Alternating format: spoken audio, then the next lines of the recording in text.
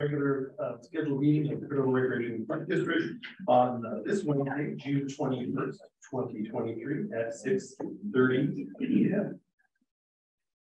To lead us in the Pledge of Allegiance this evening, I'd like to welcome to the podium Kathy G., who is the director on the Rosemont Community Foundation Board and a coordinator for the Rosemont Community Polls Project. And then following the pledge, planning technician Andrew Saltmarsh will do an introduction.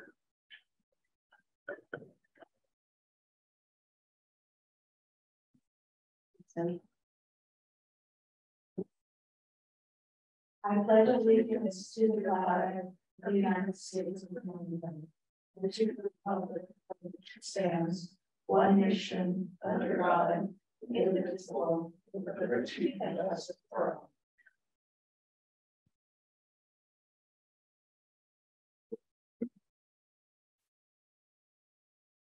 Kathy, stay up there. No,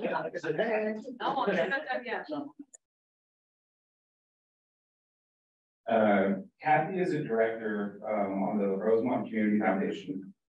She's a board director. I met Kathy last year as we began working together on the Rosemont Community Polls Project, which we completed earlier this month and honored just this last weekend. I worked with Kathy throughout every step of the project. Working with Kathy, I immediately noticed her kind attitude and the obvious care she has for her community. It's been a true pleasure to work with her throughout the entire process. I just want to say on behalf of CRPD, thank you, Kathy, and the Rosemont Community Foundation for beautifying CRPD's parks with your project, and we look forward to working together in the future. Yeah.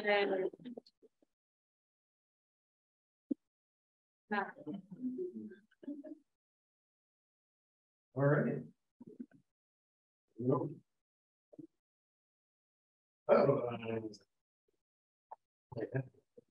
Thank you. Oh, that's what we got. Standing action item. Thank you. We will consider any requests, 22449 requests, and seeing none, no action taken on that item. Roll call. Director Mattis. Here. Director Langen. Here. Secretary Sloan. Present. Vice Chair Danzel. Here. Chair Yearwood. Check here. All right. Comments by the public on non-agenda items? Thank you. Members of the public may address the board on district topics not listed on this agenda. Speakers are limited to 3 minutes. It's a violation of state law for the board to discuss or take action on non-agenda items. Board members may only briefly ask clarifying questions or refer the matter to staff. And I see no requests. All right, excellent. You went up there, so we will move on to the consent calendar. Thank you. Consent calendar items are considered administratively routine and will be acted upon in one motion unless separate action on a specific item is necessary. The chairperson will consider any request for discussion on the item prior to approval of the consent calendar. And Chair Yearwood, I would like to pull item C1 for a separate vote, requesting an abstention from Director Langen. All right, duly noted. All right, does anybody in the public here, any questions about the consent calendar? Anyone on the board have any questions to discuss there? All right, anybody care to make a motion for C2 through C5? I'll make the motion. I move that we a motion to approve on the consent calendar C1. No, C2, C3, C4, and C5. All right. Motion by Secretary Sloan for C2 through C5. Second by Vice Chair, it's called Vice President, Vice Chair Danzel. Roll call vote. Director Mattis. Aye. Director Langen. Aye. Secretary Sloan. Aye. Vice Chair Danzel. Aye. Chair Yearwood. Aye. All right, would anybody care to make a motion for C1? I make a motion for the records for item C1. Second. Motion by the Vice Chair Danville, seconded by Director Mattis. Roll call votes. Director Mattis. Aye. Director Langen. Abstain. Secretary Sloan. Aye. Vice Chair Danzel. Aye. Chair Yearwood. Aye. All right. Moving on to, looks like presentations. Thank you. Item D1 is a presentation by Jeff Morrow, USA Softball Sacramento Commissioner, of a grant award to the Cordova Recreation and Park District. And I'll turn it over to Recreation Supervisor 2, Nina Steiner, to do an introduction. She has some photos to show us.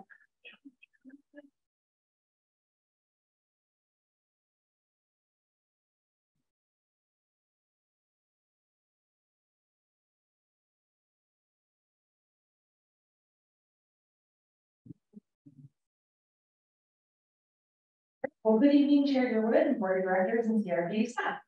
I'm pleased to be here tonight to introduce the USA Softball Commissioner, Jeff Morrow. Jeff has served as the Commissioner of USA Softball Sacramento since January 2022. Jeff previously served as Adult Softball Supervisor of the Greater Sacramento Softball Association, GSSA. And before that, he worked for the city of Folsom for many years and Fulton El Camino prior to that. CRPD works closely with USA Softball Sacramento and GSSA in conjunction with our adult softball leagues. One of the goals of USA Softball Sacramento is to provide resources for public agencies for improvements in projects to softball facilities. Therefore, they offer an annual public agency grant to support that effort. CRPD has been lucky enough to be awarded that grant throughout the years since 2013, receiving a combined total of $6,500. So I have some pictures here that I want to share of projects that this grant has supported. So for the 2023 grant, we have on the screen, so it is those chairs and umbrellas. We got 3 of those. Those are going to be used to help protect our scorekeepers from the elements during our adult softball leagues. So that's been great. These are ball and bat racks that are in each of our 3 dugouts.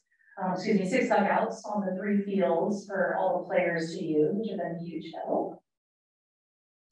These are fans that are provided. It's very warm out there, so that's been great for the players to stay cool. And then last year, these 300-foot distance marker signs. That's what we bought. Use the funds for that. So we have distant marker signs on each of the 3 softball, baseball fields in the Winter Sports Complex. So I think that's it, Jeff. Yeah. Thank you. As Nina said, my name is Jeff Morrow, and I'm the Commissioner CEO of the Greater Sacramento Softball Association. We do business also as USA Softball of Sacramento. We are a grassroots organization that works with all of our member agencies to provide recreational and competitive softball leagues for both the youth and adult in the Greater Sacramento area. We are one of 64 state and metro associations across the country for USA Softball, which is the national governing body of softball. The USA Softball also is the pipeline for our USA national teams, as well as our USA Women's Olympic softball team. Currently, the Greater Sacramento Softball Association has nearly 10,000 youth participating, as well as coaches, as well as about 1,200 adult leagues playing throughout the Greater Sacramento area.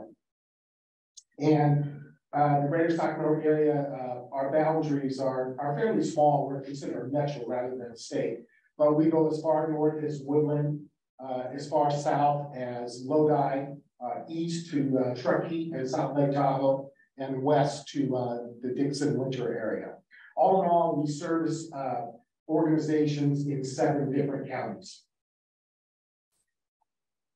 As a commissioner, I get to do a lot of good things and things sometimes that are not so great, but tonight's one of the good things I had to do, and that's to assist one of our member agencies with a hand up to help with their facility improvements. And the Greater Sacramento Softball Association, over probably the last 20 plus years, we've spent over $250,000 that we've given back to our member agencies and helping with facility improvements. And we find that as a great cause to help out everybody that's involved with the game of softball. And today I'm here to award Cordova Recreation Park District, one of our 2023 grant award recipients, a $900 grant to assist them with their facility improvements. And I am here to answer any questions that you might have regarding GSSA or USA Softball Sacramento. Yeah, does anybody have any questions? We are gonna do a photo op. Yes, I got one of the checks that we always like to do. We were here last year to do a presentation. We would like to do it again. We put it on our Facebook page that we show all of our member agencies and the things that we do that we give back to our agencies. So, all right, thank you. With that, we'll do our photo, Thank you. Shelby.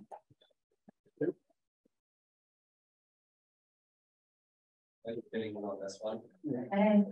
Senator. Let's start. Oh, that's nice. Yeah,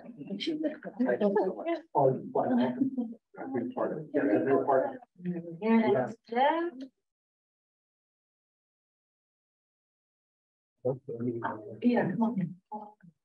Do we want to put the backdrop of this? You want to handle the chat? That's right, yeah. Perfect.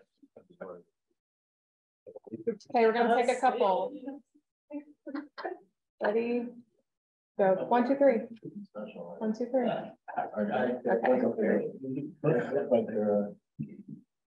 Okay. 3, 2, 1. Silly but sad. Thank you. Thank you. Thank you. Yeah. Thank you. Appreciate that. Oh, this is. Yeah. So Nina, you're gonna have a hard time doing these things. I mean, I'm not gonna make it work. No, I'll get chilled. So she'll make it work. Enforce it. Yeah. That's funny. Right. Always love the plot on the track. Oh, these get up the edge of the motion. All right,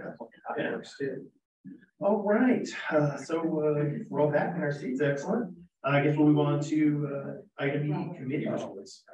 Thank you. Item E1 is an ad hoc committee report from the CRPD City of Rancho on June 5th, and that's Chair Yearwood and Vice Chair Danzel. Right, Vice Chair Danzel, I'll let you go first. It was the first time we've met with the city in quite a while, but it was a good meeting. It was a robust agenda for that day. I think we had seven items on it. Knowing we weren't going to get through all 7, we went to the top of the list and went over things that we felt were most important. The one I would report out on today is that we talked to the city and know what was going on and how our optimized plan was. So they understood what we were doing, why we were doing it, and some of the concerns that our community did have for us. The response back, I think, was well taken. Other than that, it was good to meet and hear some of the things the city had to say. I think they appreciated where we were coming from on the optimized plan. There were one other topic that we did discuss, and I will let Chair Yearwood discuss that. We met with Gatewood and CRPD. All right, well, the other thing we talked about, well, one of the bigger topics was homelessness. I don't remember the sergeant or the officer that was there, talked about the homeless and what they're doing and their coordination with the park district and other agencies, and they were very complimentary of where it was and how responsive he is and our staff is to any issues that come up, and they work really well together from everything I hear, and so that was very nice to hear. It had been a long time since we've talked with the city. I was at the last time we talked with the city. So it was good to get together. I'll piggyback a little bit off the optimized plan. Do we have a plan to show the Councilwoman Fulvati for us to present that to them at some point? Do we have that lined up? We are working with the principal. He's to schedule something, in later summer. Okay. So, yes, that is to be announced. Another thing we did talk briefly about was the Little League Allstrom Cordova Lane is now kind of back burner. There's more things going on or whatever, something of that nature. And then we talked a little bit about their 20th anniversary, ours coming up. So it was a very nice meeting. It was educational, I think. I don't think they know. It was something they didn't realize. The biggest takeaway, I think one of them took away from it is we were talking about getting grant funding. And it's a very small area that we can do that in. And they were surprised to discover most parts of Rancho Cordova are eligible for grant funding for like park improvement and things like that. Because the city's doing such a wonderful job and bringing up the median income homes and things like that. So that was kind of an eye opener for one of them. So with that, hopefully future in the later summer, having them see the optimized plan, that'd be nice. So that's all I have to say on that. So I guess we'll go on to E2. Wait, don't we discuss it? No, No, we're just recording that. Thank you. Item E2 is the standing committee report. The PMRD oversight non-meeting on June 8th, and that's Vice Chair Gansel and Director Mattis. Director Mattis, you want to start or you want me to? Oh, I'll go. I mean, we had a really good meeting, my first one. So very excited with I guess the number of applicants was very, very positive. It was a big bunch. So we had some time to go through them, and quite a few of them were really qualified too. So that was good.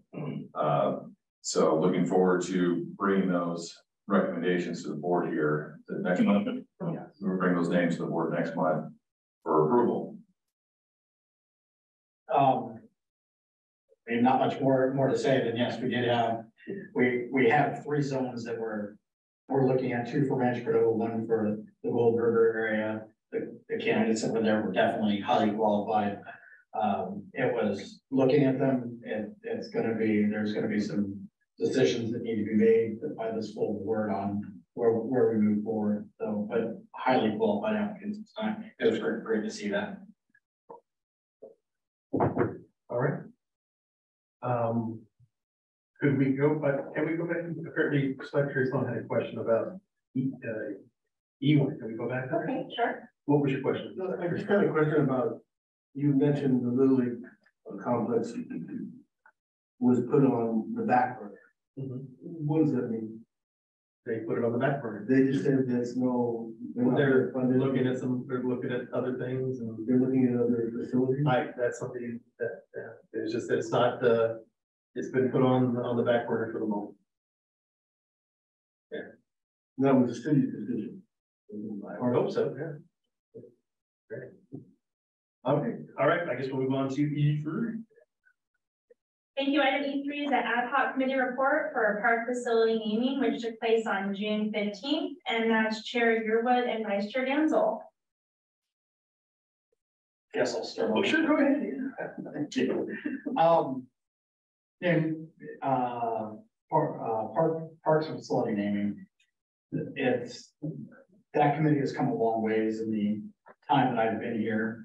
How things have changed and what we're looking at and how those decisions are made.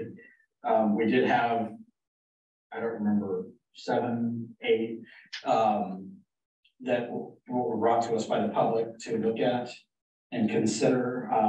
One of my questions is, currently when we look at parks, we get a name from the developer, a name from staff, and then there's typically a third one that pops in there, and how is that going to work? And we discussed that. We're still going to get the first 2. The third one, it's something the board gets to decide whether we put a person's name on it or if we stay with the developer's name. So that was, and then out of that list, the qualified people or persons, that'll be a decision of the board. So that's just recommendation of the committee, who moves forward after background checks and everything else. Because we're actually going to do that, not just name and 10 years down the line, here's some bad things. So it's a process, and it's a good process. So we finally put into place to move forward on this. All right. Yeah, we had we reviewed 7 applications and we discovered there was actually an 8th one that we will come back at a later date to review and get it in the process. So a very broad group of people. So it was nice. So we were in the process of vetting and all those good things, and we will come back. Probably later, maybe September, okay, so there was, and again, once we get through all of that background check, and not necessarily all of those 88 people will eventually end up on the last list, so. But if some people have as an option, we won't have to name the park after somebody, it's just a list to have to consider for naming it after somebody, so. Can I add? Absolutely. Is there a checklist of certain criteria that qualify person to have a name, a park name that There was some qualifiers on there, I don't know the specific. I mean, well, you know, yeah, whether they were in political office or No, longtime business owner, longtime supporter of the park. the main was somehow tying them back to the parks and things of that nature, or having it, correct me if I'm wrong, a substantial contribution to the community. So, but is that fair? Yeah, there are criteria, of course. And the evaluation of those applications was based on that criteria from this committee. They looked at the criteria, and the ones that they're deciding to bring forward for background checks meet that criteria. So, yeah, that's kind of how they gauged it. And this is approval by the full board? Yes. Yeah. So once we get to that final list, and say all of them make it through, and there'd be 8 names, and we'll go through whether we want to approve that list today. I would assume if they wanted to pull somebody off of it, they could, just only approve a certain number. It's not the whole plate or not. Yeah, so the recommendation from this committee eventually will be vetted out. So they're at the process of, they have filtered the first round. The second round is they have said these folks have met the criteria and the eligibility to be moving on to the background check phase. And so we're doing some double checking with the applicants to make sure they're comfortable with that first. If they give us the green light, we will be doing the background checks. We're assuming everyone will clear. After they have officially cleared the background check, then we will be meeting again to review that other application that came in afterwards that still is eligible and qualified. We have to do that, and then we also have to just verify the background checks to make sure that that list, original list, made that criteria for the background check to be offered on that list for the full board to consider whether they want that to be, those folks be considered for a possibility of a park being named after them, but it has been vetted out prior to it coming to the board. So you're not having necessarily a deep dive conversation about these folks. All of that background check and the filter has been put on by this committee. But if the 2 people that are on this ad hoc committee, they haven't decided who. No, none of our committees are deciding committees. They are recommendation committees, like all of our ad hoc committees have been. They don't make the decision for the full board. With these 2 people that are on this committee, you recommending one of these names to the 3 of us? They'll be recommending the list of them. Looking for one more. They'll be recommending the list. Yeah. Say only 5 of them agree they want to do it and then pass everything. Then we would look at that list and then bring that list to the board. Right. And those 5 names plus. And if the 3 of us are not happy with any of them, Then you would turn around and go with the community name, the one that the developer chose, the one the staff proposed, or you decide on another name that night. but we're all gonna sit down as a board of 5 and. Like we do on every. Well, I didn't know, because other committees, we have ideas we want to present to the. But I would say as a qualifier, it would not be the opportunity for you to suggest a new name. Oh, no, That has not been in that process. Yeah. But yes, that is typically how we do all of our ad hoc committees. It is a recommendation type of committee, which brings those recommendations to the full board for a vote and a consideration. All right, good. All right. It looks like we will move on to. I get all disheveled here. Oh, public hearing. Thank you. Yes, public hearing. Item F1. Thank you. We reached that portion of the meeting for our public hearing. Item F1 is to adopt resolution 22/23-46, approving the preliminary budget for the Cordova Recreation and Park District for fiscal year 2023-2024, and authorize the general manager to file with the county auditor controller. And Chair Wood, if you would open the hearing. Forgot about that part. All right, it is 6:55, so we'll open the public hearing at 6:55. I was getting all excited about the presentation.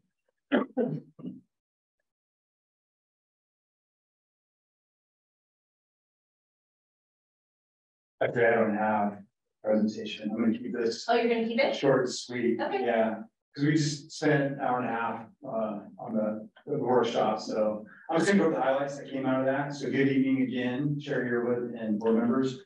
Tonight's the preliminary budget. You know, we just had the workshop just recently, and so some of the highlights. Again, the process starts in January, as in August, the final. That'll be our last step. Today, we're at the preliminary budget phase. And I'm excited to say that, you know, this budget incorporates services to the community for parks, facilities, recreation, along with major development. And more specifically, it includes 6 new parks going from 44 to 50 in inventory, which is incredible. 4 additional full-time positions for supports in parks and administration, 2,900 additional part-time hours in recreational programming, mostly in aquatics. A potential cost of living adjustment of 3% for full-time staff, no additional debt, and then stick with the debt that we have. It does discuss 35 capital improvement and maintenance projects that benefits 21 parks, 5 facilities, and 1 trail area. It has additions to our equipment and fleet vehicles for park services and the Cordova Golf Course. It does have a subsidy for villages of Zippendale area that will come from the general fund. There's one assessment that required it. The delivery of an optimized plan, and again, we're going to be celebrating 65 years of service for our community, so it's fantastic. Overall, the total budget is $22,390,500, a little bit more than 1958. 17.3 for operations and debt, and then 5 million is going to go towards fixed assets of capital improvements and equipment. In the package, there's documents, supporting documents, it's the budget resolution, the required county Sacramento forms that we have to turn in along with the schedules, account detail, the district-wide budget performance and proposal that you're used to seeing, same format, it's also in there, and then a list of fixed assets for capital improvement projects and our equipment. It's a requirement that the county has that we back that up, and so that's included.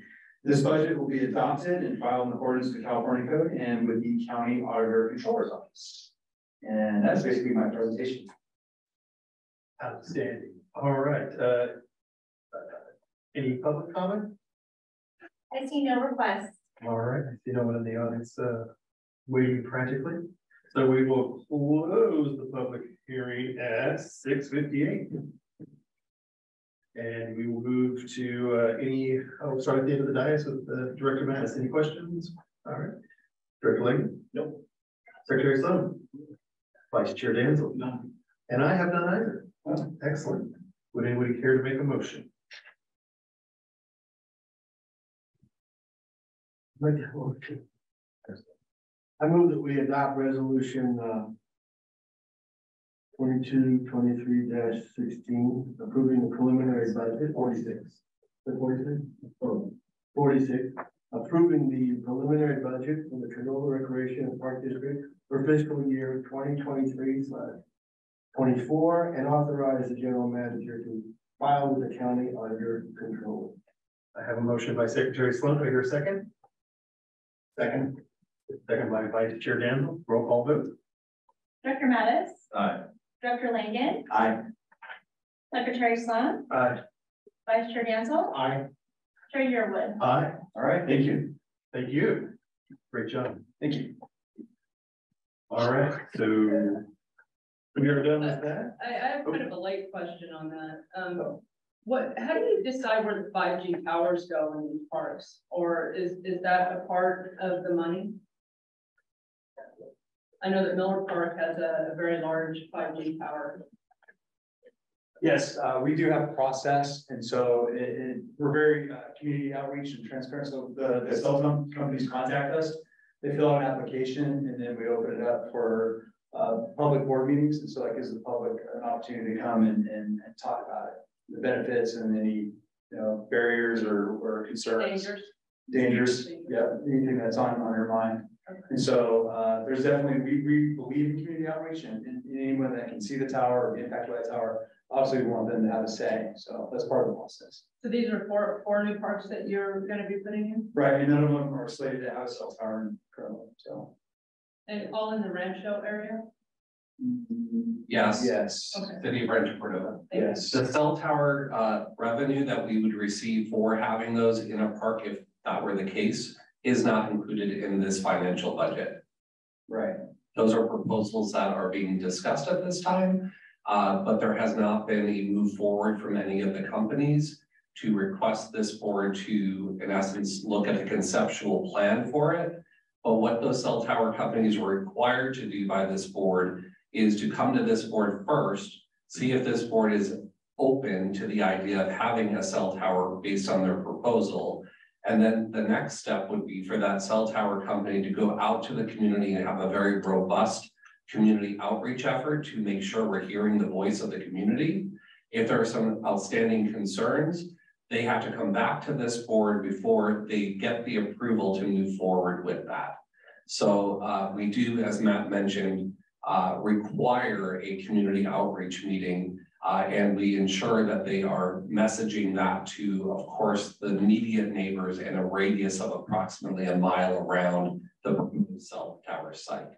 So yes, there'll be absolutely opportunities as they come forward for the community to be aware of that. Good question, thank you. All right, so it looks like item G, regular calendar, there is none. Guess we'll go on to board of director items, H1. Thank you. Item H1A is to nominate a member of the board of directors to run for election to the Sacramento Local Agency Formation Commission, LAFCO, as special district commissioner, and adopt resolution 22/23-47, supporting the nomination and service on the commission if elected. LAFCO is comprised of 7 commission members, 2 of which are selected by the independent special districts located within the county of Sacramento. One of the current special district commissioners' terms expires on December 31st of this year. The term for a commissioner is 4 years. This nomination is completely distinct from the Special District Advisory Committee, on which CRPD is currently represented by 2 board members, Director Langen, which is Office A, and Director Mark Mattis, Office B. And I did confirm with the Executive Director of LAFCO that members of the Special District Advisory Committee can run for this nomination, and there is also no agency limit for representation to LAFCO. Thank you. All right, thank you. Any questions, comments, discussion? Anybody want to volunteer? I have a question. Sure. Sure. Ms. Jones, I'm not saying, is there a application process, a resume that goes along with this? If this board elects to put somebody forward, I didn't see. I didn't see it in the material either, but typically we would provide the supporting resolution, and then the director who's interested would provide a resume. Okay. So I think I did the one time I put my name in the hat. So, Anyone want more LAFCO in your life? I consider it, but I work on Monday nights, so like it's Wednesday. Oh, that's Wednesday. First Wednesday of the month at 5:30. First Wednesday of the month. The other ones are Monday, right? Yeah, okay. Do we want to go down the row and see if there's any interest in them? We'll start down there with Director Mattis. No, I don't. Okay. No. Oh, I was trying to draw. Okay. How about you, Secretary Sloan? I'm cool, thank you. All right. Vice Chair Dan. I am a punishment, commissioner, would be somebody who has a bigger voice for this agency, so I will put my name in that. Oh, all right. All right. Second then. Oh, there's no motion yet. Okay. I will, I'm more than happy to, you know, my boss will be more than happy not to have to cover for me on another night, so. All right, well, then, hey, can I make a motion? How about that? I move the board of directors nominate Vice Chair Danzel to run for election to the Sacramento Local Agency Formation Committee as Special District Commissioner, Officer number 7, and adopt resolution 22/23-47, supporting the nomination and service on the commission, if elected. Second. Who seconded? Oh, thank you. Motion by Chair Yearwood, seconded by Director Langdon. Roll call vote. Director Mattis, Aye. Director Langen, Aye. Secretary Sloan, Aye. Vice Chair Danzel, Aye. Chair Yearwood. Don't go aye. You volunteer. Aye. All right. Yeah, good luck. Can't wait to, I can put a sign in my yard if you need. All right, so that's all for H1, right? So we're moving on to H2.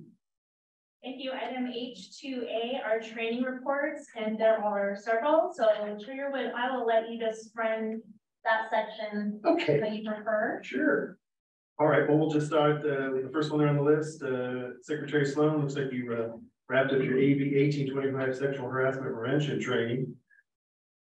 How'd that go? Talking with me, Yeah. Or any other secretary? it went very well, except for the process of trying to take the training on any other device besides my phone. So I had to, every question and thing, I had to scroll, enlarge, reduce, scroll, enlarge, read. So it was a bit of a challenge, and it took me a couple times to pass the test. But I finally, in flying colors, passed it. And it's, you know, the training's really changed a lot. You know, I think about the days that, you know, when I first started working for a public agency and all the rules. It's gotten so many more rules out there and things you have to really be aware of. I think it's great training. I think everybody should, I think everybody in the world should take this training. They should all have to pass it, and they have to go to a different world. Is that possible? An asteroid somewhere. If you didn't pass the training, sorry, you're living somewhere else. Good for 2 years. And then new things will change in 2 years. Well, the good news is. Don't worry, ethics training is right around the corner. I'll say ethics training is just around the corner. All right. Okay, so we'll move along to the CRPD annual conference held May 17th through the 20th of 2023 in Yosemite, California. Yosemite. So I guess we'll start with you, Secretary Sloan. No, again? Why not? Start with me. I'm sorry that my 2 other board members had other conflicts, but I think they would have really enjoyed this conference. There was a lot of spiritual team building kind of a thing that went on this one. It wasn't just a lot of you know, breakout sessions or someone's telling you how to use this equipment or use that, you know, kind of thing. They had something that was called the forced therapy, where you went out into, you hike little ways and you sat there and you actually have to stop and smell the roses and relax, and you take in all the things around you, and it's building. It's really a life building kind of experience where you're healthy and all that. And I just recently did it out by my parkway, out by the river, where the sun was setting, and I had the same type of experience. And the other part of that, because it was a 2-part thing, if you were out, part of the half the group was doing that, the other part was in playing this workshop, kind of a card game, where you're all dealt you have all these different projects that you're trying to build, put into a facility. And what do you want? And you want swimming, you want gymnastics, you want meeting spaces, and we had to play all these cards and you had to create a budget, each one was cost a certain amount, and that, we all had to go prioritize and how working together as a team to come up with, you know, do we need that kind of, size of a building, or can we use that for both things, you know, gonna be a meeting space and a daddy daycare kind of, it'll be both. So it was very interesting. I think that if you guys would have loved it, I think you would have had a good time. Your kids would. I think we loved it. As I didn't ask you. You and I became one with nature. Yeah, but we did. Yeah, with the predator call out there, I heard that. Yeah, it sure did sound like the predator. The trains are good, I think the top part of the whole thing is we had two breakout, roundtables. And, the second one was hosted by, Chair Daniel, and it really, I think it was one of the best we've had organizing wise. Vice Chair Daniel. Oh, my God. Oh, well, okay, I'm not gonna steal his thunder, so anyway, no, you can't talk about yourself. I can rave about you. It was a well-leaded discussion and a lot of great topics. Some of the other topics were turf, fair play for girls. I sat in that one for a long time. I move around because I take photographs of all the people talking, but the one was beyond the surface, and that was maintaining your turf, different turf trends that are happening.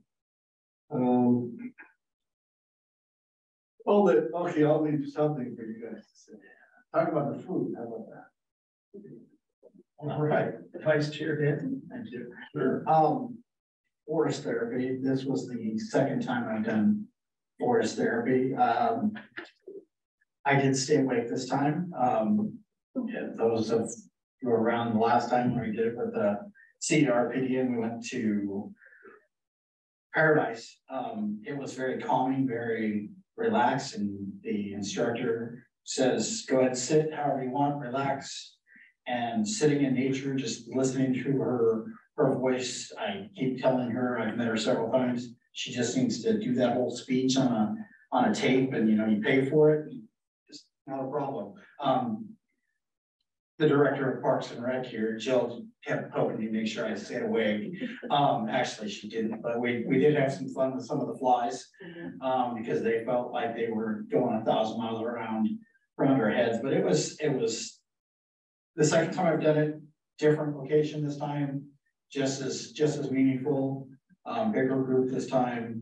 And one of the things that we do is you get to this, they ask some questions and you kind of get to describe what your thoughts and feelings were, some of the things you felt. So I do enjoy it.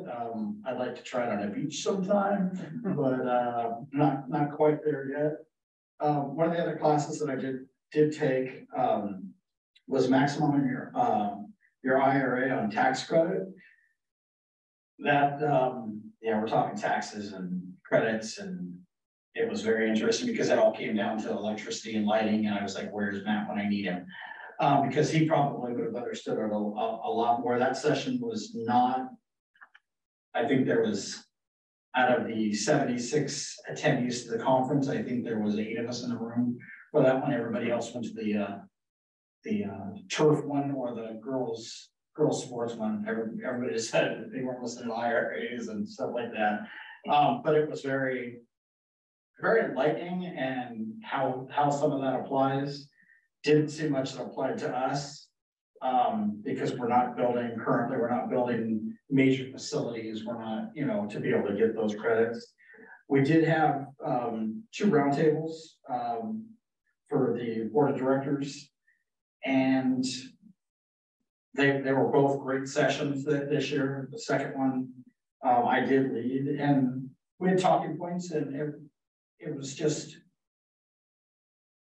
in the past we've had these meetings where it's everybody sitting in a kumbaya circle, and one person gets up and then it just gets out of control. And so we had some talking points this year that we could actually go off to try and keep that meeting more contained and not go so far off topic, because in the past we get onto topics like ERAF, one person turns around and takes that meeting over, and nothing else gets discussed for an hour and a half. you know, he jumps in the first 5 minutes and then we're talking about ERAF, and most people don't understand what ERAF is, so it's, you know, you got this, the blank stares on people's faces. But having some of those discussion points, it was interesting, some of the questions that were asked. You know, how do you measure, and my session, as a board member, how do you measure success for your district as a board member? You know, and got 25 different answers from people, you know, some, well, if I get reelected, that's showing that I'm this, but some were like, well, if the district's doing well financially, then that's success. It doesn't matter whether I get reelected, if the district's doing well. So it was just interesting to see different points of views from different agencies. We did talk about, you know, how to help, because ours was all board members, but they, a lot of these board members aren't engaged with their staffs as much as I think some of us are. And that's not a good thing, not a bad thing, but some of them don't know anybody but their general manager. They couldn't tell me who their clerk of the board was, who their director of parks and recs were, who their CFO was. They are human resources. They had no idea who these people were because they've got a general manager who can only talk to me at all times. And if I'm not here, you're not talking to me. So it's just different to hear different agencies and how things are, and, you know, learn from different agencies. I learned that there's an agency within our group that has 2 helicopters as part of their, you know, and it's like, oh, that's a big district then. You know, why do they have them and what do they use them for? So it was definitely a good conference, and I will let Chair Gerwood.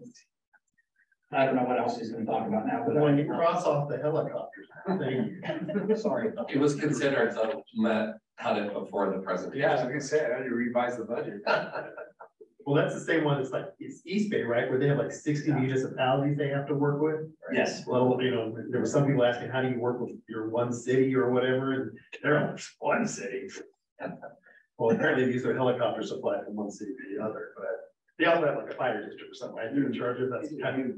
Yeah, so, yeah, I did actually have the helicopter. Sorry, that's all right. This will talk about something, yeah. But, I attended I don't remember what it was called, but it was the one where you had to kind of build a community center and all of that. And there was 2 scenarios, and you remember we got split up into tables of about what, 5 and 6. And one group had, they had a budget. They said, here's how much money you could spend. There was no really analysis behind what they needed, what money they really needed. They just went out and got their bond passed. They got the money. The other side did all this community outreach, found out all these things, this, that, and the other thing, to help them plan this community center. I was on one of the tables that just had the money, but not the outreach to the community. Basically had staff recommendations and the city council's recommendation. And then it's like, okay, now take this deck of all these amenities and figure out what you want. And you're trying to figure out from what the staff of the city thought was what was really necessary. At our table, we ended up kind of looking at the demographics to figure out what would probably be more appropriate for the people who encompass that area. So we ended up having way more money than we needed to build a palace. Yeah, we did. Oh yeah, we didn't spend all of our money. We only had an hour or something. Not even doing a deep dive, but so it was very interesting to not have kind of like all the outreach from the community members and things about what they were looking for. You were basically just going off what the city council wanted and what city staffs or the district staff said you should get. So we kind of included some of those things, but also looked at other places. So that one was interesting. And then in the afternoon, I went off for my forest therapy. I was a little skeptical, but it was all right. It was okay. It was interesting to hear after every little session, you know, and she'd ask these questions about what were you thinking about, or, you know, whatever, and everybody would kind of share. Very interesting. Blake, right? Okay. It was interesting. Yeah. So, and then sat in the one round table with the one where we found out about the massive district with all the helicopters. And, I don't remember who that facilitator of that first day one was, but Doug Nichols ran a tight ship. Yeah. No taking over the meetings, no just speaking out of turn. So he was a force to be reckoned with. And then the next day, on the Friday, I believe it was, I sat in one about the 10-year capital improvement plans. I don't know, it was a 2-year budget. And a 2-year budget, and this guy was really pushing 2-year budgets because he believes in 2-year budgets, 2-year budgets.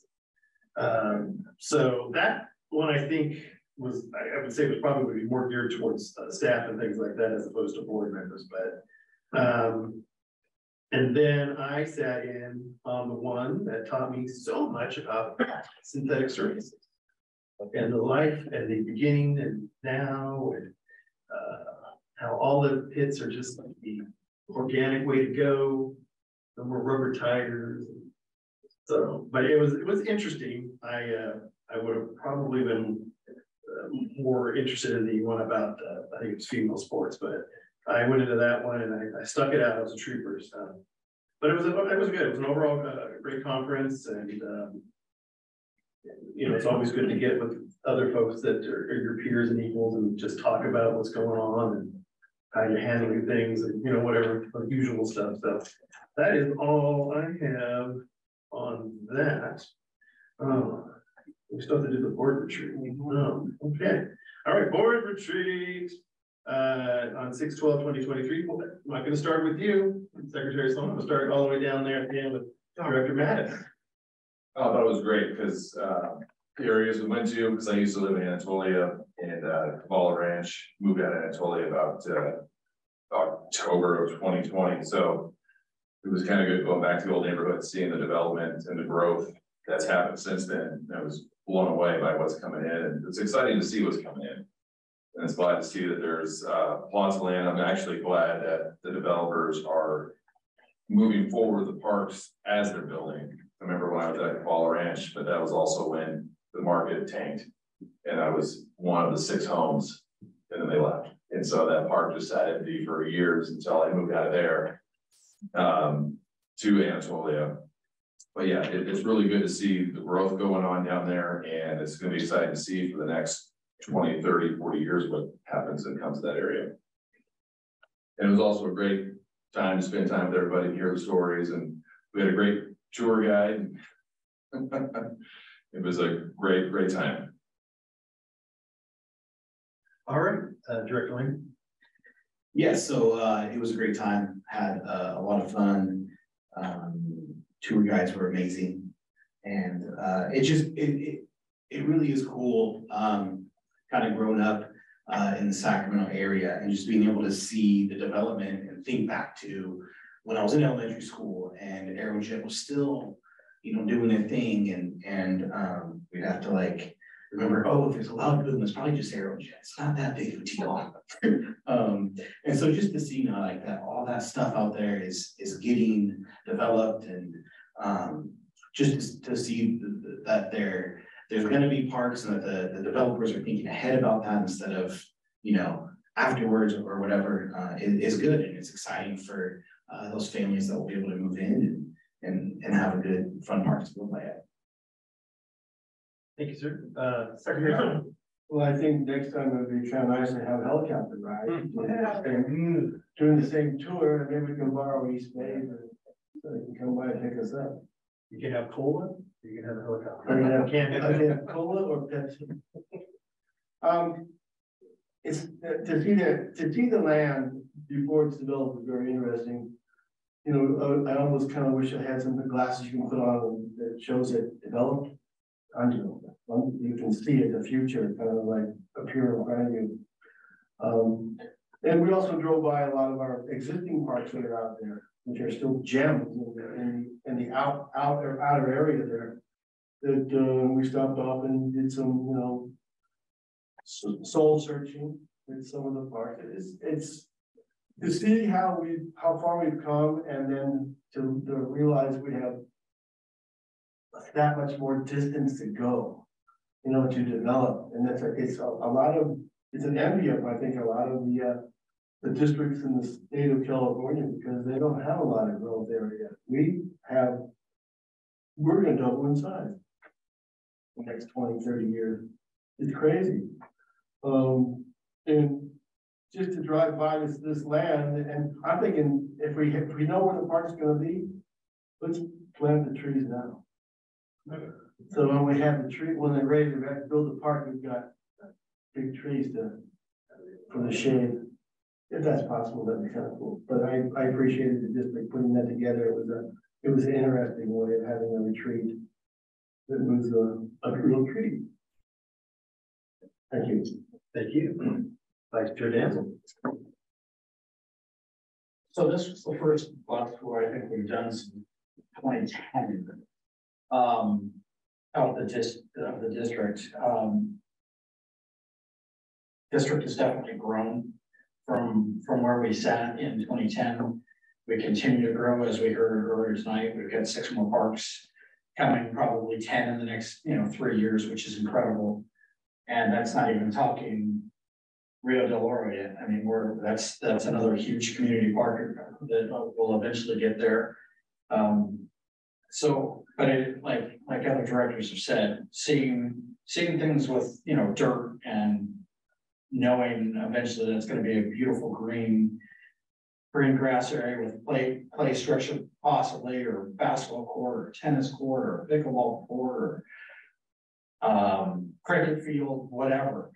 It's amazing to see where we've come from. As Director Langman said, growing up in the community, I remember as a small child launching Estes rockets in this very spot before City Hall was built. The casino was right there, but it was a different building at the time, and this was just open land. You had to drive a 4-wheel drive truck out here on the dirt and everything. So to watch the community grow and continue to watch it grow is just amazing, and the great things that come when we do put parks in our communities is just I look forward to it. I think you're referencing the Chesapeake Pub, aren't you? That's what the casino was originally. It was a Chesapeake Pub, and they became a bridal shop for quite a few years. Yes, back in the day, it was originally Chesapeake Pub. It was nice to have a bus tour of my neighborhood. Thank you all for coming. But I was just thinking about it the other day, because when we moved into Crestley Ranch 3 years ago, and Montelena was barely getting started. The ranch hadn't even started. I swear Cypress had 4 houses. Now it's got hundreds. I know it was more than that. But it's just every other day there's something else being built. That shopping center across the way from the Rayleighs hadn't even started yet. But yes, it was nice to get out and see the district and take us all the way out to that easterly boundary and all that. It's kind of amazing how big the district is when you go and drive it. So it's always nice to get together, and we did afterwards have a nice meal and chat and got to know each other a little better. So that's always a good thing. So yes, I think our general manager is one of our tour guides, and Laura Taylor was our other tour guide. What was our driver's name? Dawn did wonderful. We didn't go off the road hardly. No. But so yes, it was nice. It's always nice to get together, and in fact, there was a little field trip bus tour was good too. So, all right, I think that wraps that up. So let's head to B, community activity reports and comments. So carry on. Oh, carry on. All right. Sorry. So I guess we'll do what we always do. We'll start down at the end with the director. We went to Ranch Grove Little League end of season on May 20th. That was a blast out there to celebrate the end of the season. And it was just a great season, especially with the weather this year. It's held up. It was just a really nice time. It was a big turnout. So they had really good prizes, and they had some fundraising going on. So I think they did pretty well. Went to the 50th anniversary with the little steamers. That was a blast. I took my kids, they loved that. And I remember when I was their age going there, so it was fun seeing their eyes just pop up and being able to ride these trains. Went to the Sacramento LAFCO Special District Advisory Committee. That was interesting. Learned a lot about water districts and how those function and work. So looking forward to the next one. We had the Federspiel park improvement. I was glad they were able to make it out to that one. That was good. So it was interesting. It was great to hear the story of how it started. And so the community, remember as a kid, there used to be the pool there and other things over the years. So it was nice seeing that there's new development or new elements of the park being added to improve it for the community. made it out to the, get a scoop with Sheriff Cooper at Rosemont Park on June 4th. And that was a fun time because, I remember I was in 4th or 5th grade and, Cooper, when he was the, anti-gang force cop at the time, came to my school and presented, you know, anti-drug, all this stuff. And while I mentioned it to him, that's, hey, that's, do you remember watching your career in that, the teacher that I had was Lazenby, and his eyes lit up. And so that was, you know, that was his best friend in high school. And I've always remembered those two together, and we shared some stories about Lazenby because I ran into him years later when I was coaching, and we reconnected, and that's when I found out what was going on, and it was just blew me away. But it was nice talking to Cooper, and we had our budget workshop. All right, Lane. Yeah, so June 3rd, the Rosemont Community Art Bowls Installation Day. Went out there. I really just want to really compliment Mark, the landscape supervisor. He was teaching and he just did a great job. And really, the Girl Scout troop that was there, they were amazing. But what really impressed me was he let a lot of other people do the work and taught the girls how to do stuff as, you know, cement and spreading bark and all that good stuff. And the Girl Scouts, they worked super hard. I was really impressed with how hard they were working, how much they did. I would say they probably put in the majority of those polls. And so it was cool just to see that. I came there, I was like, well, yeah, I'll definitely work, I'll get dirty. Like, I don't mind that kind of stuff. And like, they were just like all in it. So it was good. It was great. And it was just cool to see more of that project and to be able to be a part of it as it goes on. And then June 17th, the dedication for the art, the community, Rosemont Community Park. It was really unfortunate that they got vandalized just a few days earlier. But once again, the CRPD staff did a great job of cleaning them, getting all the black spray paint off. Not all of it, but the majority. So you can still tell what the poles were and just what they said or the artwork that was on them. And so thankfully we had like graffiti stuff on them already. So that was good, and definitely thankful for that. And then just being able to hear from the different groups that did a poll at the event was just cool to hear what those polls meant to them, why they did what they did. And also it was just great to see the community out there in support of the event and of the project. So looking forward to phase 2 of that project and seeing when that will roll on. And then the budget workshop session today, June 21st. Great time. Many have said that. Great job, Matt. Yes, I agree. All right, Secretary Stone, you're up. Well, knock it out of the park. Yes, energy. Yeah, make it more. Yeah, I've got quite a long list here. On May 13th, I took part in the W.H. Williamson Park ribbon cutting presentation. It was nicely attended. It was a beautiful day.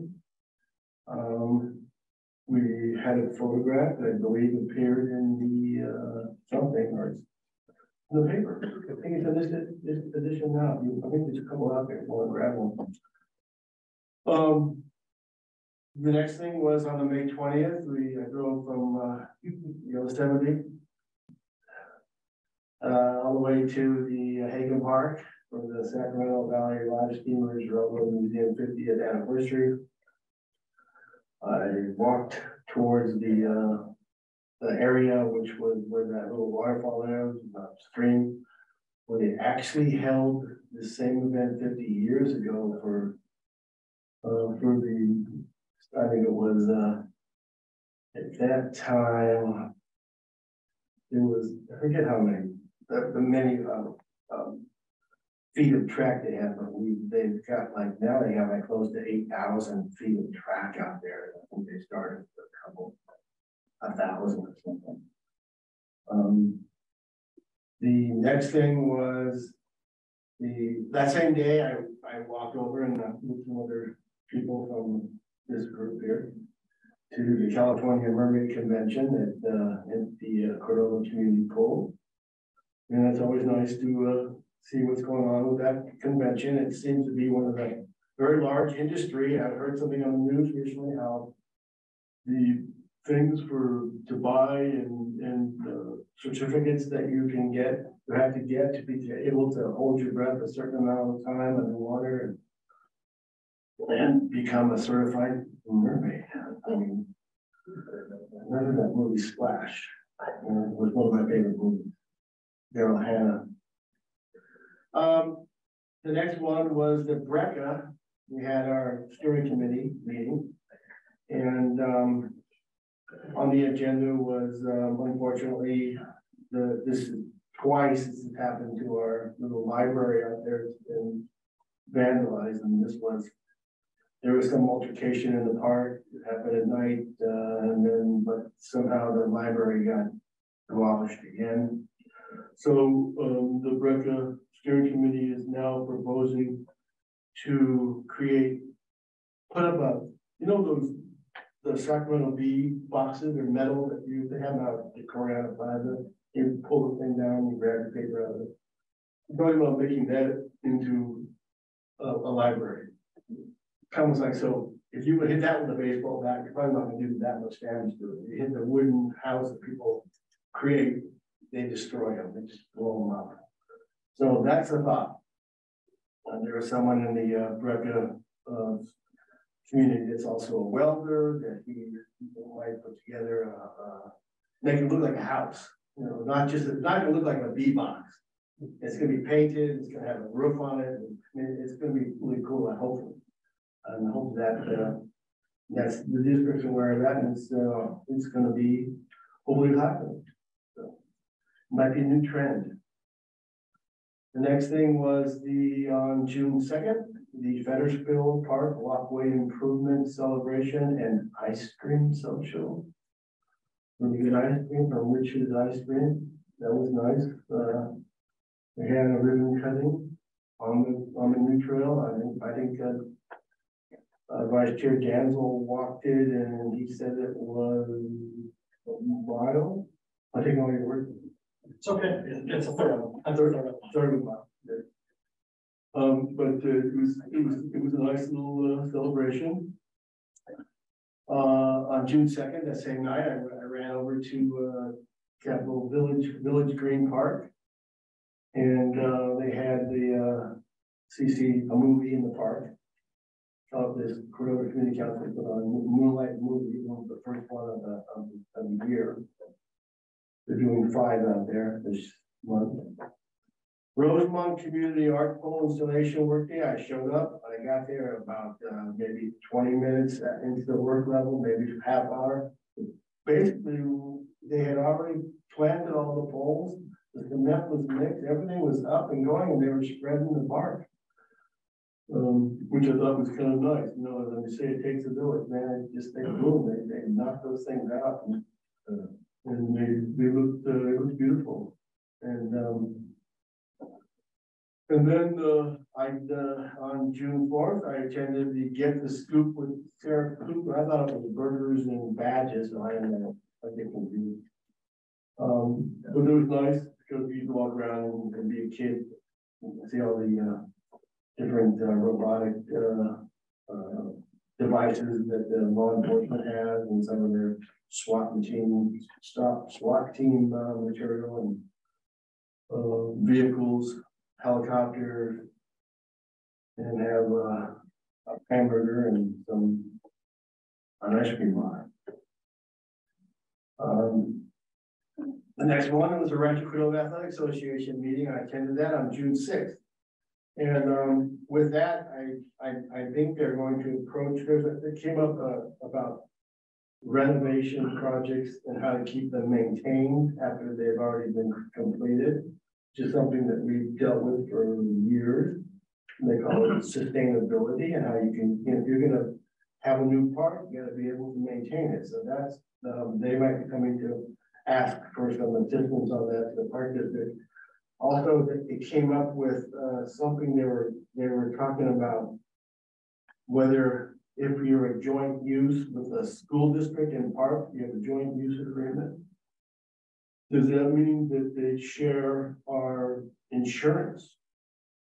If they have something like at Mitchell Middle School, if they had something in their gym, would that be shared with, covered by the parks insurance? So that was another thing that I think spent some with Nina, I think might have talked to you about.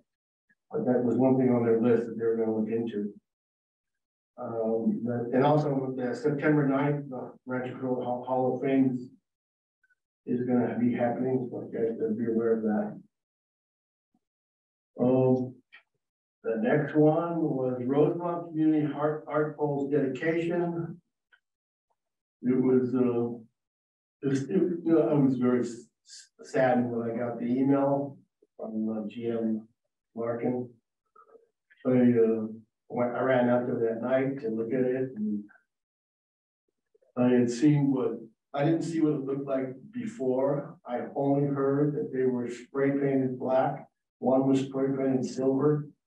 It doesn't make sense to me why someone would want to do that, especially to something that was so beautiful. Usually people respect artwork. So it goes beyond what the people I think were thinking. It wasn't just, vandalism. It was something else.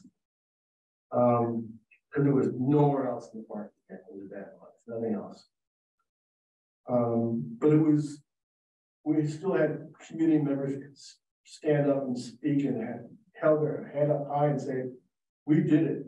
We created an image, a park, an area. We put a lot of resources together and to be proud of it. And it always will be. And actually, if you look at them, like Director Langdon was saying, if you hadn't seen them before, you basically saw a pole that looked like it was just aged. It looked like it was antique. So it had a lot of character to them. The messages were a little bit wiped out because they were painted with black paint too, and so maybe they were trying to get rid of the name. They probably could go over and just touch up the black statements. The next thing, I think it's the last thing on my list, is preliminary workout today. I wasn't one thing I don't have these on my list, but I did go out to Hagen Park for the Juneteenth on Friday. They had a great, the Sacramento Urban League put on a great celebration of Juneteenth. And I was out there and with part of my family and enjoying that.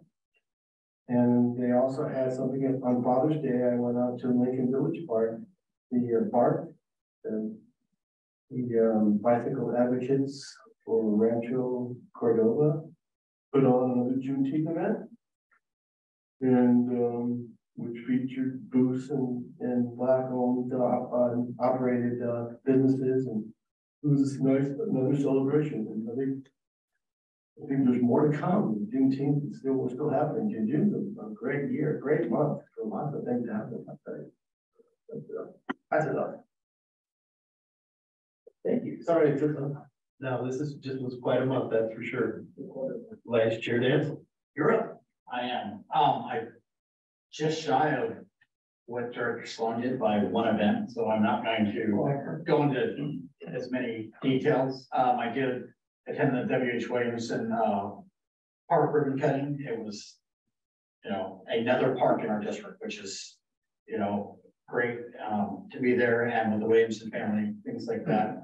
We've spent some time with them, and we're very happy for their donation of that parkland, and very happy to have that park. That was May 13th, May 17th, CRPD board meeting. That was the before the conference started. Just going over assignments for the week, knowing what's going to happen, where financially we are, things like that. It was an interesting meeting. I got as I said earlier in my, one of my earlier reports, I did get selected to be a moderator for something, and I was told after the fact that since I did such a good job that I will be continuing to do that till I'm no longer on that board. I was like, yay. Made after the conference, along with Chair Yearwood and Secretary Sloan, we all made that long trek back to Sacramento from Yosemite for the Sacramento Valley Live Steamers and General Manager Larkin. We all did make that trek back for Sacramento Valley Live Steamers 50th anniversary and the California Mermaid Convention on our properties. So great celebrations for both. They keep growing live steamers. I was amazed how many people were there. But they had people literally from all over the country that came, but hearing the history of you know where they started and where they are, things like that. And they've actually recently been they were featured on Facebook in the one of the California magazines is who they were that just had it, and they were showing old photos, which was kind of neat. So I shared that with the group because they didn't know that they were being featured. It just happened to be something that they that was there. On June 2nd, I did head out to Cordova Golf Course. Had demo days out there. Staff does a great job getting people out there to help fit clubs and show our clients out at the golf course that there are new clubs out there that will actually improve your game. I am one of those, not this time, but I have been in the past. I have gone out there, hit golf balls and ended up buying new clubs. So it's great. There's a couple different vendors that we have that come out. I know that we've got another one coming eventually. According to the golf pro out there, he says he's looking at a new date and wasn't sure when that was yet, but is very excited and he enjoys doing it. June 2nd, Fettersville Park walkway. As I said earlier, it is something I talked with staff about 50 years ago, 60 years ago, 65 years ago, when that park was built. It was a park, and as we know, parks back then, it was green grass. And I looked at Laura Taylor and Christina James, and I'm like, could you imagine building a park in 2023 without a walkway? And they both looked at me and they're like, it would never happen. We can't do that anymore. You have to have it. I mean, Chair Yearwood and I both grew up in there, and there was no sidewalks in the community when we grew up. Everything was just a curb, and you walked where. So to see that park now have that walkway, it's gorgeous. It's constantly used. The community truly appreciates it. Later that night, I did go over to Movies in the Park. I did also on June 4th, I did head over to scoop with Sheriff Cooper over the Rosemont Community Park. The great thing, what law enforcement is available and their assets for the community. On June 7th, I did have a post-conference CRPD board meeting to go over, get new committee assignments, because we do have a new president this year. I was elected president-elect, but we were given new committee assignments by the president. I did change some committees. I did become the chair of the conference committee. That first meeting is August 7th. So if anybody has any ideas where they might want to go, we did get some back from the members. And we do have a date for that. It is the third weekend, I believe, in May. I will give that to you after the meeting, Ms. Jones. But we, went through the financials, showed how we did, how many people came. There was a concern I had in attendance. We had about the same amount of people that attended in Tahoe that attended in Yosemite, but we had 10 less districts represented. So that was a concern of mine, because as secretary, I see that list and who's actually there. So I wanted to know why that was different. I mean, this board typically sends three to five people, so that didn't concern me. But what drew, you know, 10 less districts to come into Yosemite? Was it location, was it cost, was it? And I'm still trying to figure out those answers. And then last thing that I had was today's primary budget workshop. Chair Gerwin, it is yours. Oh, right. Good thing I went to a bunch of different things. There's more happening? You have one. Shut up. So I as well on May 3rd attended the ribbon cutting for W.H. Williamson Park, the nice little infill park, and I shared with our general manager today. It's already being used in home sell ads as a reason to buy a house over at Mills Ranch. So it was prominently displayed in somebody's realtor's photos. And then let's see here. I guess obeying all speed limits required for Yosemite and Sacramento. I made it back to the Life Steamer's 50th anniversary. It was a really nice event. You know, I rode on those little trains when I was a kid. All my daughters rode on those little trains when they were kids. It was an amazing event. It was nice to hear from the folks who kind of started it, talking about all the collaboration they had with district staff, and they would just come over and say, "What are you doing there?" "Oh, hold on, I got this better piece of equipment that'll do it for you in 2 hours," as opposed to you doing it by hand over a couple of weekends. So it was wonderful to hear those stories of all over the years, the people that helped them. And yes, it has definitely grown. I had no idea that so many people came, and there was, I don't know how many campers there. I was like, wow, this is like a cool one. Yeah, I guess I don't ever get out to that. So, and then moseyed on over to the Old Mermaid Convention. I was there last year. It's definitely a lot bigger this year. So, so that's nice to see. And then let's see on, did I skip over anything there? Nope. On June 2nd, the Federal Park Walkway Improvement Celebration. Always nice, as that was the park I grew up in as a kid, to see it looking so nice, and the pathways are amazing. So, and Angel Hall and all her hard work paid off. So, and I drive by every once in a while, cutting through to somewhere else, and there's always people out there walking their dogs or doing something. So it's really nice. Stopped by on the June 2nd as well, over to the Moonlight Movies, and did last Friday as well. So perfect weather so far. They said lucky they haven't gotten a lot of hot weather, so that's nice. And get the scoop with Sheriff Coop on June 4th. I was there as well with several other directors. It was a nice event. It is amazing all the equipment they have. I don't know if anybody made it out to where search and rescue was, but next to it was a very cool mobile communication center. These poor ladies were out there all by their loans.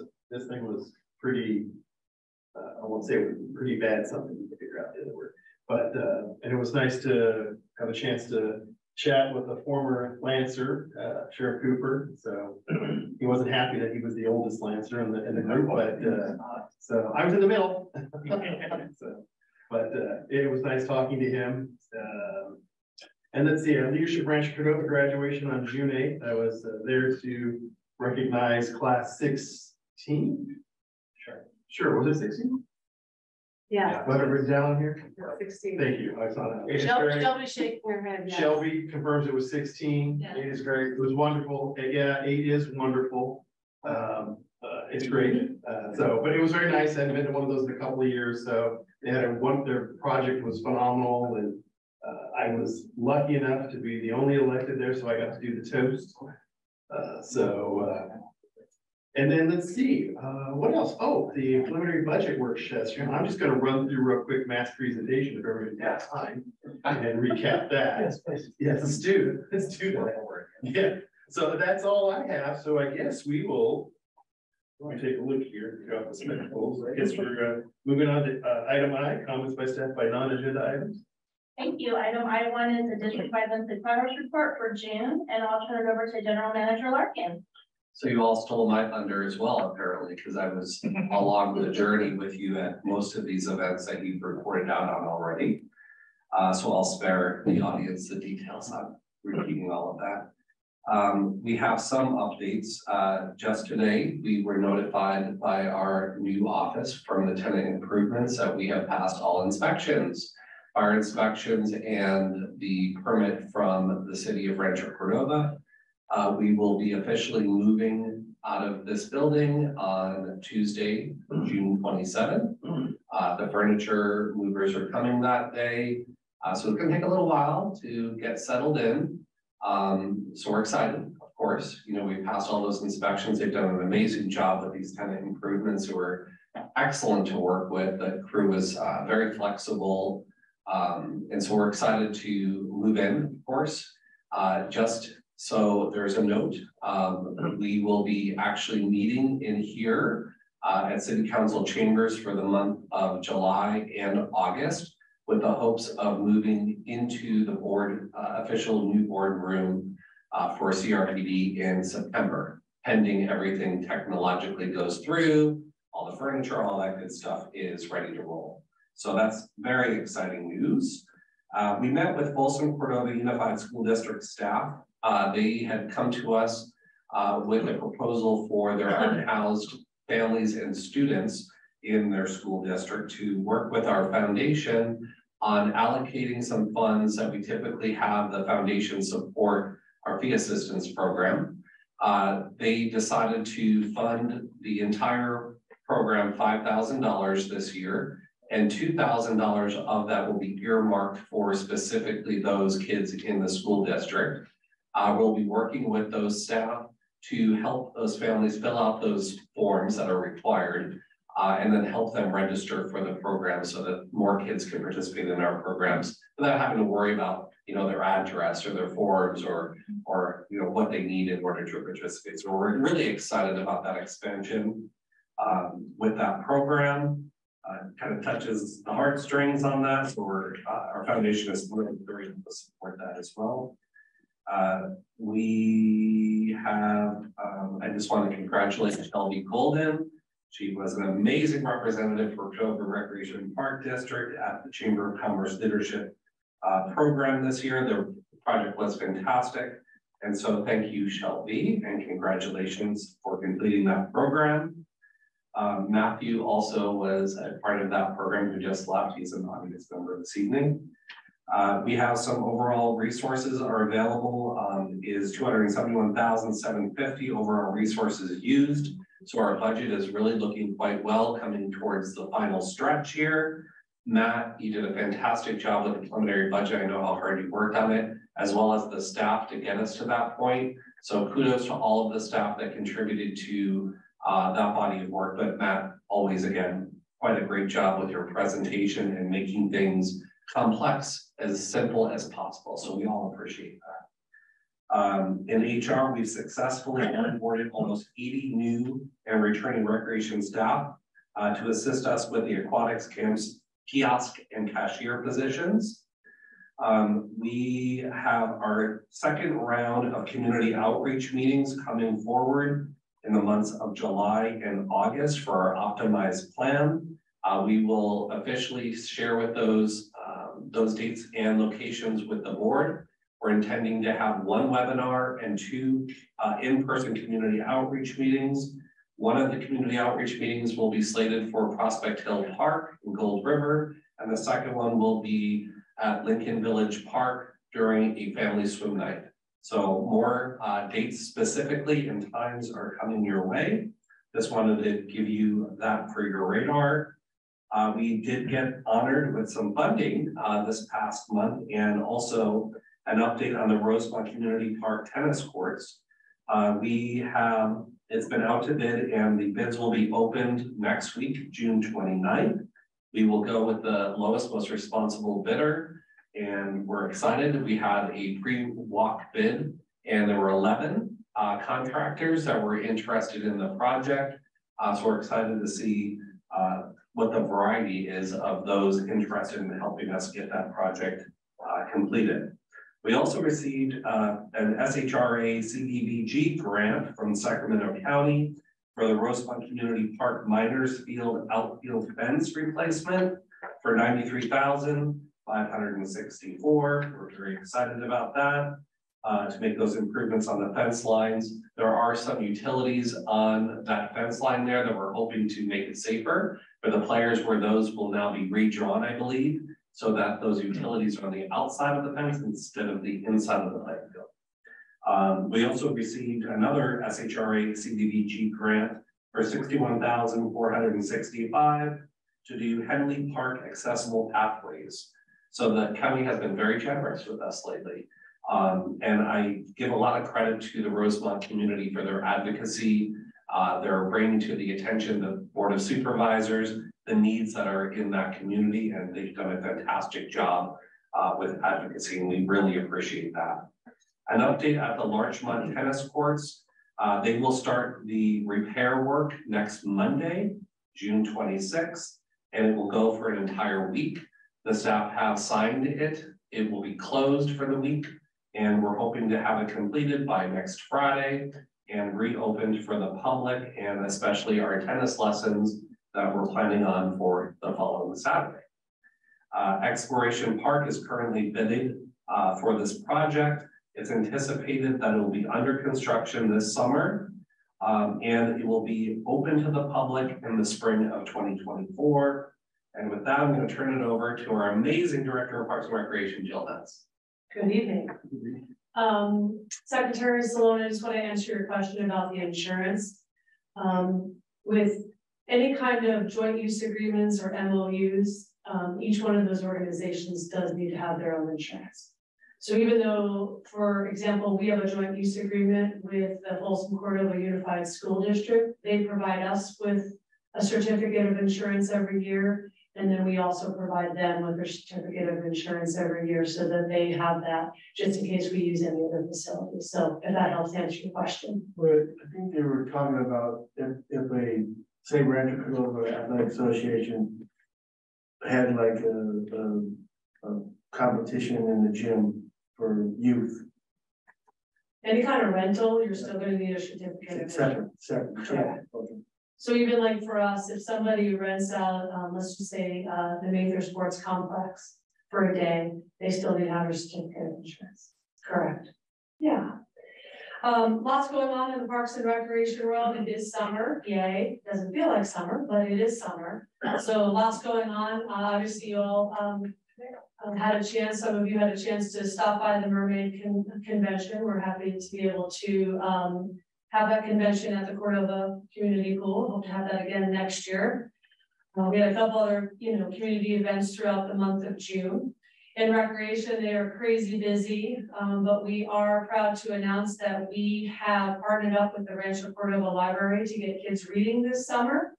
So starting June 1st, that was, and running through August 15th was when the program started, June, going through August 15th. The Summer Reading Challenge incentivizes children to read over the summer by offering them prizes for the number of books they read. So for every book a child reads, they accumulate points. Once they accumulate a certain number of points, they are allowed to pick a prize. And one of the prizes is to come to the Cordova or the Lincoln Village Community Pool for a swim. So we're hoping a lot of kids take advantage of that system and that points and get some, good reading in this summer and take advantage of anything they can do in the community, but hopefully they can come to one of our pools. Let's see. In the youth flag football world, we started our league on Friday, May 12th, and we kicked off our largest ever NFL youth flag football league under the lights of the Mather Sports Complex, which is pretty exciting for those kids. So we're excited for the youth flag football league, and our Pee Wee sports is also continuing just to grow and flourish. It's one of our most popular youth classes, and we'll be offering it again all summer long. So we're excited for all the youth and adult programs going on around the districts. Obviously, the pools are in full use, full scheduling of both swim teams, the Cordettes, as well as the Blue Marlins, as well as open swim and then swim lessons galore. So hopefully the weather gets a little bit warmer for people to be able to enjoy the pool and the pool deck with some sun shining on them. And then in parks, they're always crazy busy. But on page 95, you'll see that one of our park staff, John Swartz, revitalized a Dave Roberts community park sign. I'm actually really impressed. So you can see on the left, there's a picture of what it looked like. We had to make several repairs to it. And then on the right, you can see the final product. So super proud of John Swartz and thank him for his contribution to making sure that that sign gets back to, what it used to look like. And then, you know, park staff's just crazy busy with all the parks, mulching, mowing. Over at Hagen Community Park, we did finally get the playground repairs finalized for the playground that was set on fire. And so that's all set and done. And then our staff got some training in scissor and boom lift, which is really, really key for our district. And so the district was able to purchase 2 lifts, which of course required training and certifications. So United Rentals came out and trained 18 of our supervisors and full-time staff in the operation, the safety of the scissor lift and boom lift. And what this will help us do is obviously continue to help maintain our parks, the lights, tennis courts lights, pathway lights, some tree, you know, small tree pruning if we need to do it, and a whole bunch more, anything with our facilities. So we're happy and appreciate again the board's support in being able to get those lifts so that we continue to operate in the most effective and efficient way, because to rent one of those for the day is about, you know, $800. And so it's nice to have our own that we can just trailer to whatever location we need it to get those repairs done. So look for us out on the lifts. Marketing communications, super busy month, just like you guys all reported. A lot of our staff, Shelby and her staff, were out at some of those events. On May 13th, obviously the William H. Williamson Park, they were out representing the district and taking photos. Out June 2nd at Federspiel, and then a whole bunch of other events. So I'm really proud that we're getting out, you know, to these events representing CRPD with our booth and just information so the community knows who we are and what we represent. So Shelby, thank you and your staff for coordinating all that. And then the golf course, again, just looking amazing. The weather has helped, of course, the cooler weather. But we do have an accomplishment, is that the judge netting has finally come out after almost a year, at least a year, it might even be more than a year, and they were able to finish the extension of the netting. So we now have a tall driving range netting pretty much in a U shape around the driving range. So that's really going to help those neighbors to the east that unfortunately for some reason, you know, the district in the past did not decide to put up a full, you know, size net at that point. But now we do. And so hopefully that will help protect some of, you know, the businesses and cars that park over on that east property. So yay, it's finally done. Super excited. And then they made some other adjustments to the netting, and then they put up some netting in another gap that was closest to our parking lot and by Jackson Road. And then some other good news on May 23rd, Daryl, who is our golf course manager, has been working with the Sacramento Tree Foundation, and they have granted us 57 new drought tolerant shade trees to be planted strategically around the course free of charge. And so that is quite the accomplishment, and something that if you've been out to the Cordova golf course, you know we've lost many, many trees over the years. Again, trees were planted that just are not, you know, drought tolerant trees.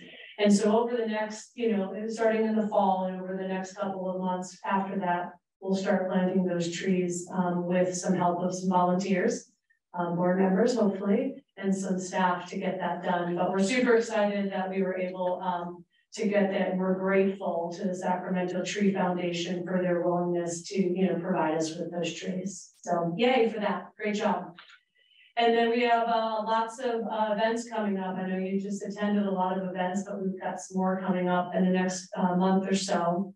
National Hot Dog Day is over at the NOSAC on Wednesday, July 19th at 11:30. I know Chase will be over there because hot dogs is one of his favorite. But before that, we do have just a small event happening at the Hagen Community Park called the 4th of July celebration. So I know that you all know about that.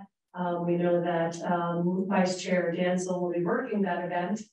But come on out Monday, July 3rd or Tuesday, July 4th from 4 to 11 p.m. We also have some staff that will be out there working alongside the Cordova Community Council, and we appreciate Parks and all the work that they put into this very large event. So thank you, Jim and his staff. And then the 4th of July parade, this is the first time since I've been here that we have participated in the 4th of July parade.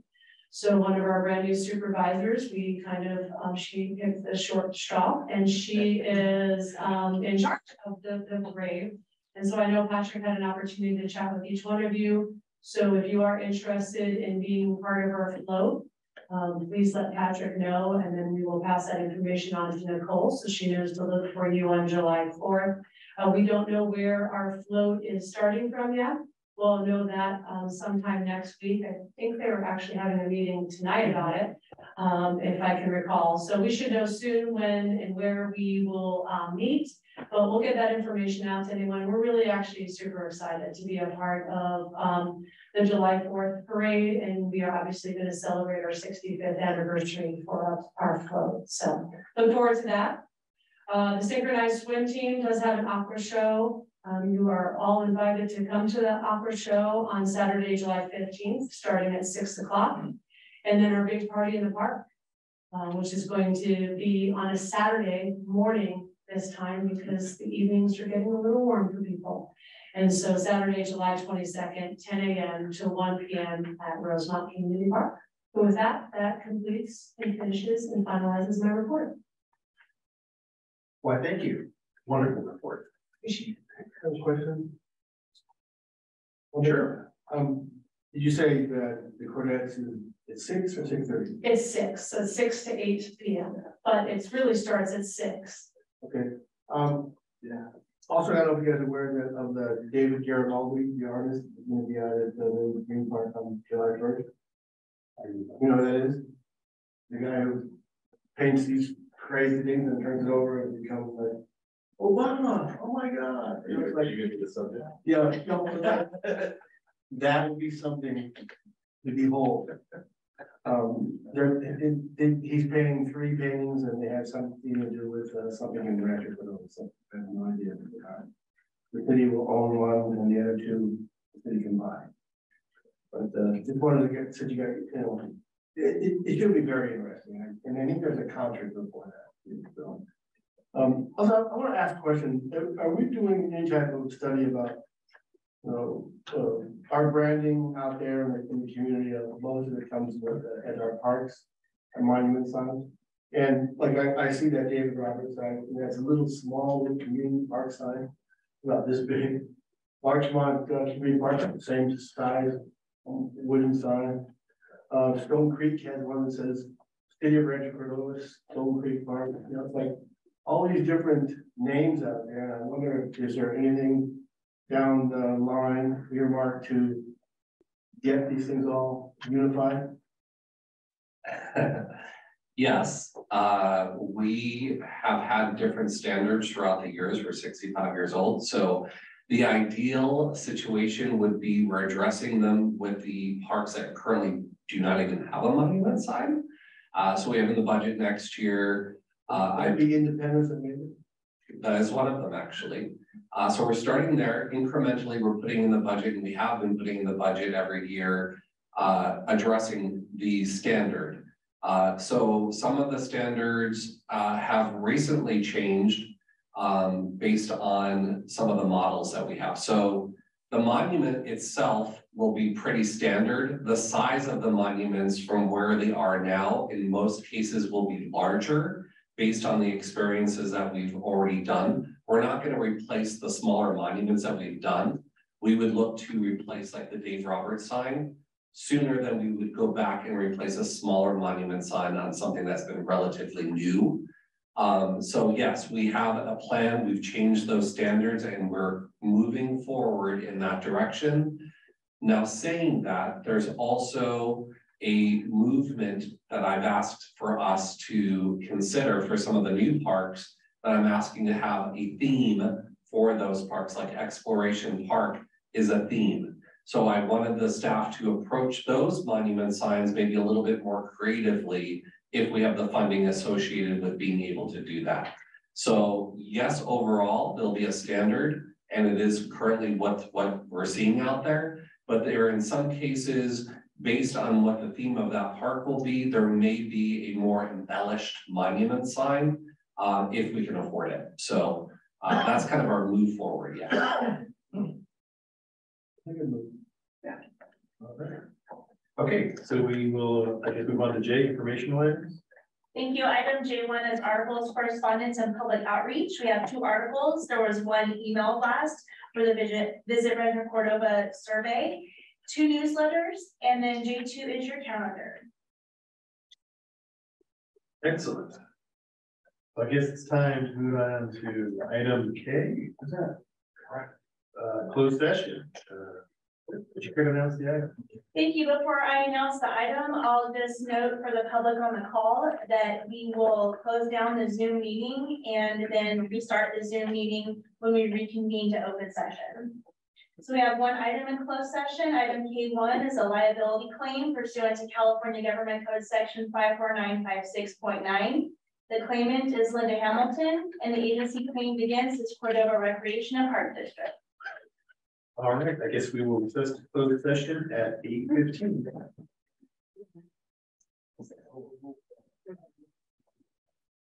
Like I said. All right, we're going back into a closed session at 8:36. On item K1, the board voted to reject the claim, being Director Mattis, Director Langdon, Vice Chair Danville, Secretary Yearwood, and Secretary Sloan. Or I'm sorry, Chair Yearwood and Secretary Sloan abstained. All right, so we are ready to move on to the next item. Item M, adjournment. We are adjourning to the next regular meeting of the Board of Directors of the Cordova Recreation Park District on Wednesday, July 19th, 2023 at 6:30 p.m. All right, we're golden, and we're out. What? Clear. You abstain.